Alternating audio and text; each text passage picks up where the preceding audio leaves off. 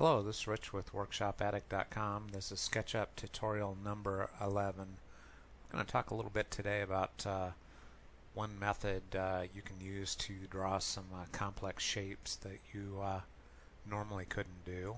And we're going to start off with a simple version of what I'm talking about, and then we're going to go in and show you a couple practical applications for it. We just drew a cylinder, used the circle tool and did a pull.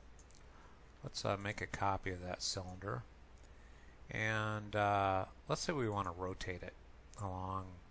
Really doesn't matter because we're drawing a complex shape. I just want to kind of show you how it works. So we're going to rotate it in that direction.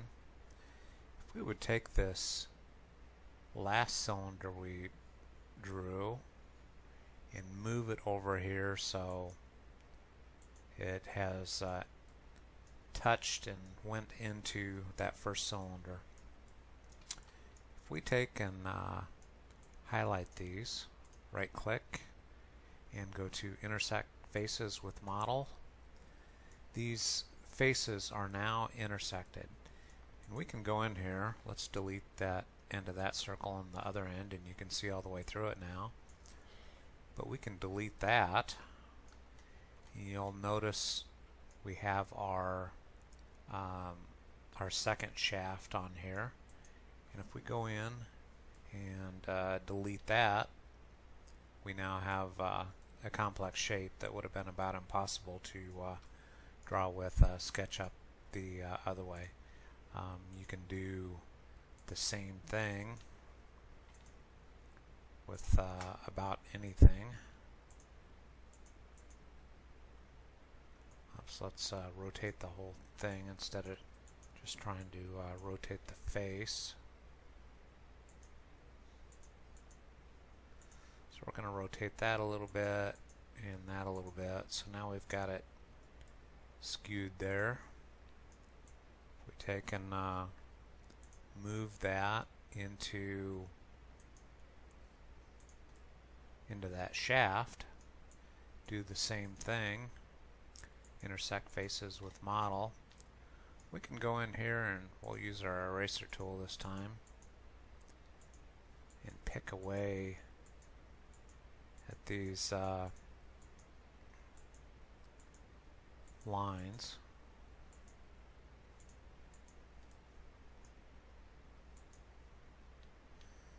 I'm going to delete this, and you will see that we have that indentation from that square. So you can do a lot of different things. Angled planes, you can use shafts and squares and odd shapes, and it all pretty much works the same. So so that's kind of how that works. You can do some pretty cool stuff with that. Now I'm going to give you an example of a practical application. Here's an as-built drawing that I'm working on for my house. Let's say I've got this on this upper deck. I've got kind of an odd L-shaped deck. Corners are 45 off, but my boards are running at a 45-degree angle. To go in and draw those boards across there would be a fair amount of work. An easier way to do it, in this I also had to use the same thing on my siding. I actually have real like T111 siding that is three-dimensional instead of a finish, so when I punched holes through it I had to do something a little different. So we'll go out here and I'm going to show you. I've drew a outline of my deck, where the boards would be. And what I can do is, if I was going to draw boards, I would come in here and I would use my protractor and I'd go 45 degrees. And if those boards were, say, 5.25 across, and I wanted an 1/8 inch gap, 0.125, I now have the layout of where my board's going to go. So I can start down here, I'm going to go across and click on this inside one. I want to make sure I didn't get my 1/8 inch gap that I'm trying to put in there. And I'll go up here and click on that. And so I guess I went too far. I got a little carried away there fast with my mouse. Come up to that intersection. And down here.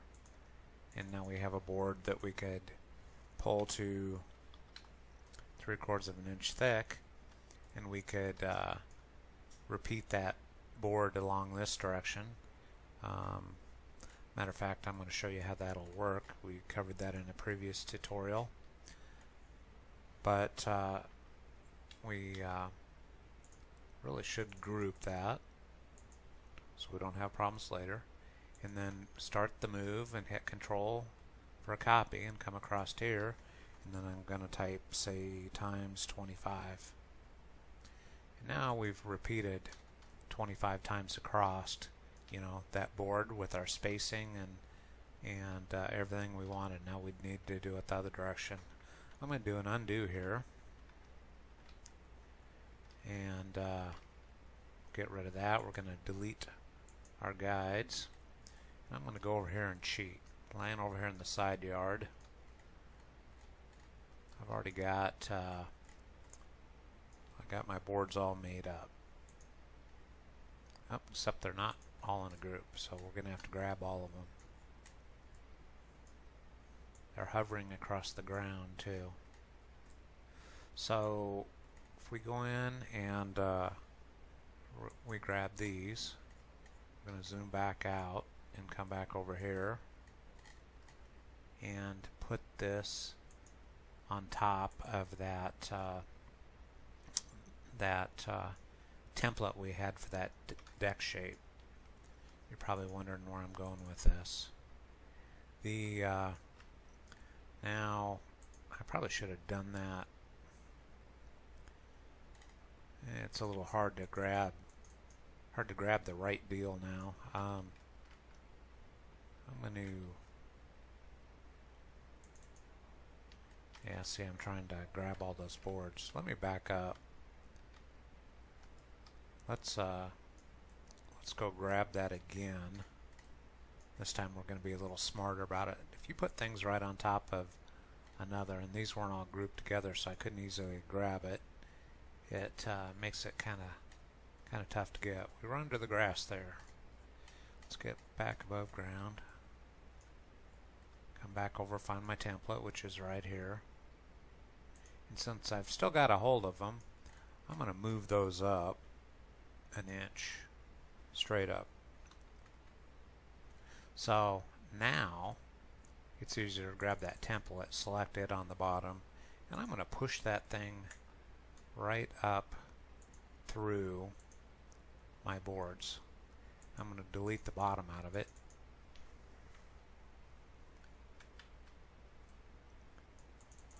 Make sure I got just the bottom. And delete the top out of it. Well, got to make sure I'm only got the right stuff here. Let's back up.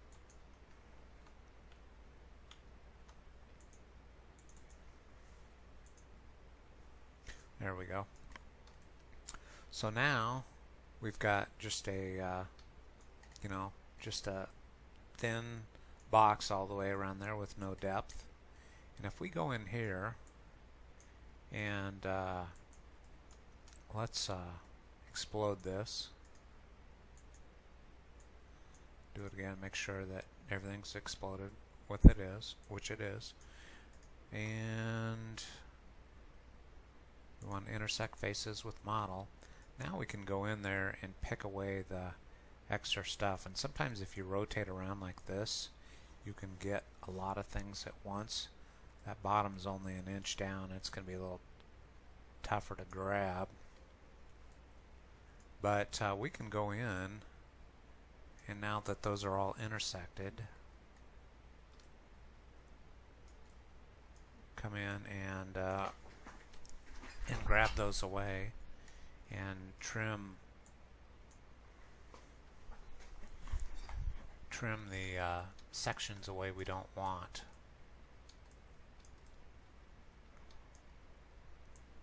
This is kind of a cheap way to do it. I normally don't use this unless I've got a lot of something that that I'm trying to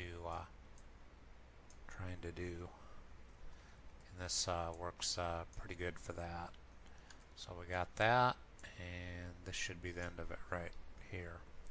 So we ended up, we've got all our boards, and you know, they're laying at a 45, so instead of drawing that all the way across, that works pretty good. There may be other ways to do it, but I just found that that's a quick little shortcut for doing it. Another place you can use that, we'll get rid of that. I'm going to come over here, and out here laying in the backyard, I've got a piece of molding base that is the profile that I used in the house. If you were going to 45 that off to meet another 45 corner, it would be pretty tough. Well, you can use that same method that we just used. Go down here on the bottom, and need to make sure you stay on the right plane. Sometimes I'll just come up on the face, and then I'll go down on the bottom and take a look at it, and as long as you go bigger than your actual piece, you're fine. So we can do 6, 6, and we should end up with a 6-inch square, which we did. Now if we select that and we want to rotate it, we want to rotate it on this top face. Once again, as in other tutorials, I told you, you can hold down your shift key and it will constrain that to that axis. So we're on that blue axis. So if we come back here and click, go out here, set our reference point, and come back this direction and type 45, we now have a 45-degree plate, so to speak, across the end of that. Now, well, I got that thing right on my grass too. Should move that up a little bit so we don't have to mess with it. So if we move that up, and I'm going to explode it. Make sure that we're all exploded. There, we got it again. And then use that intersect faces with model. We should be able to go in here and delete these unused this unused part of it. Now it's going to be a little work because you'll notice that the radius on this corner has got quite a few parts to it. But if we go in there like this and delete those away, we could also rotate the drawing around and drag a window around it and hope not to catch anything else. I'd mentioned that in a previous tutorial that you should save often, because you never know where you're going to screw up at. I mean, I've done that before, been doing something and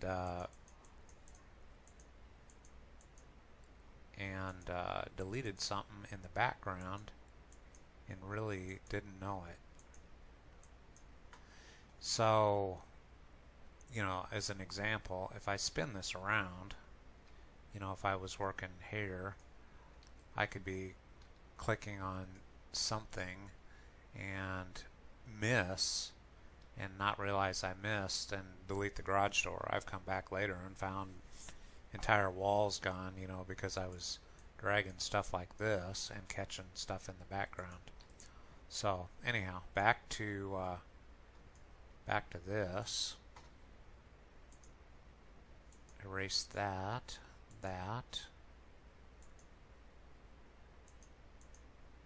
And now we have a perfect 45-degree miter on the end of that. You know, if we want to set the materials the same. We can sample the materials and then do the end. And of course, when you're all said and done, you want to go back and select all of that and missed it there. Make group. So now it's back in the group. But we do have our 45-degree end, and that's just one way to make complex shapes using moldable shapes and this intersect faces tool. So that's it. This Rich with workshopaddict.com.